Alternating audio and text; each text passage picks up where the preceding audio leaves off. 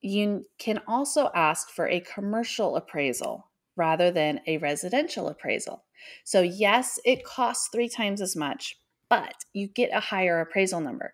So, I asked for a commercial appraisal on the bank and it came in higher. So, appraising at $250,000 just for the one property. And then I was able to get a mortgage of, I think, what did I don't know if I asked for 70 or 80%, but I had some leeway there to ask for the amount of money I wanted. And so, yes, then I paid off my line of credit and able to then rinse and repeat with something else while owning one house free and clear. And I can add to my line of credit, my equity and bump that up so I have more cash to play with. And then the bank.